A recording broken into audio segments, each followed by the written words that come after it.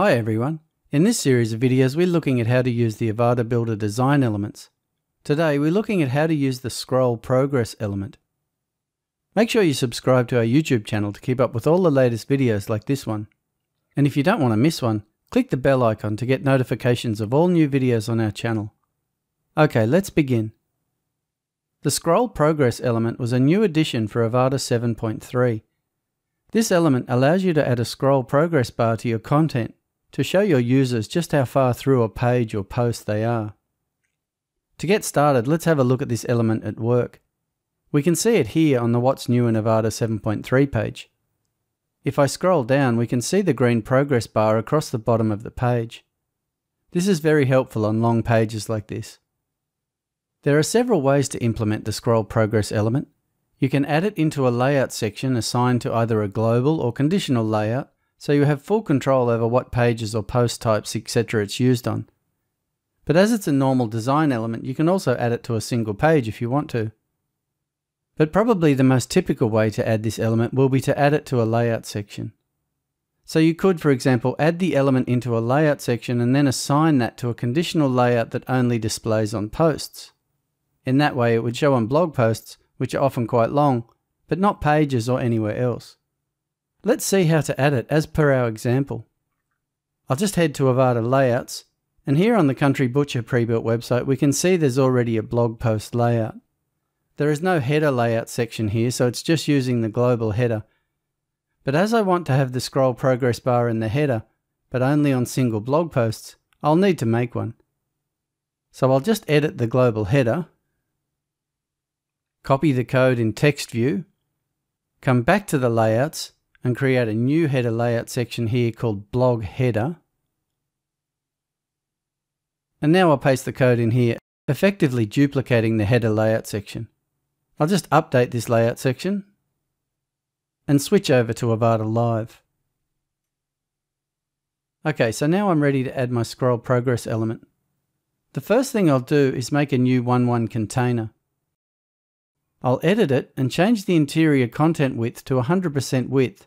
This is because I want the scroll progress bar to go the full width of the page. I'll also go to the Design tab and remove the left and right container padding. I'll now edit the column the scroll progress bar will be in and remove the bottom margin. Now I'll add the element itself. The first option is quite important. With the progress bar position, you choose where to display the progress bar. If you choose fixed to top or fixed to bottom, the element is taken out of the content flow and displays at the very top or the very bottom of the viewport.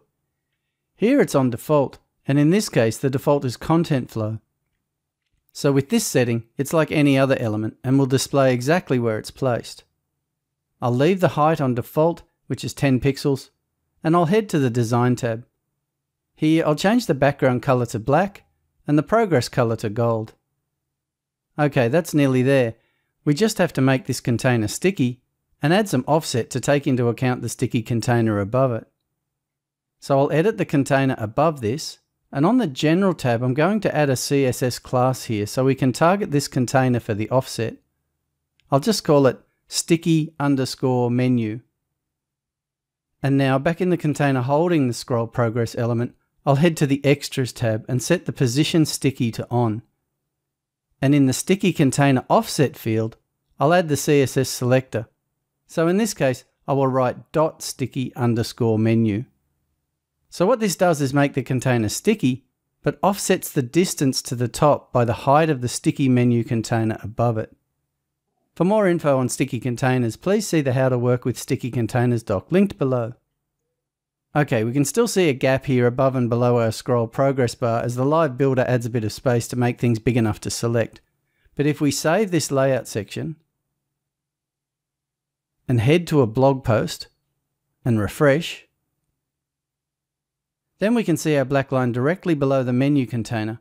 And as we start to scroll, the progress bar starts to show and the bar sticks at the very bottom of the menu. As we scroll right to the bottom of the page, the bar goes the full width of the page. Awesome. But remember there were two other progress bar positions? Let's go back and look at those. They are fixed to top and fixed to bottom. If you don't have any sticky headers or just want the scroll progress bar at the very top or bottom of the viewport, choose one of these. As mentioned before, choosing either of these takes the positioning out of the content flow entirely. So in that way, it doesn't matter where in the layout section you add it. So here, all I really need to do is change the position. I'll just choose Fix to Bottom. As you can see, the element becomes a placeholder, and the scroll progress bar is shown at the very bottom of the page. And when we scroll, it works as previously. If I change the position again to Fix to Top, the bar moves to the very top. As I start to scroll there, I can see it disappears. In this case, this is a Z-index issue due to the sticky header containers. So if I edit the container holding the scroll progress element and head to the Design tab, I can scroll down here, and in the Z-index field, I will add a number higher than the Z-index that's set on the header containers, making sure this content stays at the top. So again, let's save this and head back to the front end and refresh. Now the black bar moves to the top, and as we scroll, the progress bar fills the space and stays on top of all the content. Okay, that's awesome. This is a very useful element for showing users where they're at on long pages, and with the 3 positions, there's a lot of flexibility built in. Okay, this concludes our video on how to use the scroll progress element. Make sure you subscribe to our YouTube channel to keep up with all the latest videos, and if you have any questions or need assistance, please create a support ticket and our team will gladly assist you. As always, we want to thank you for choosing Avada.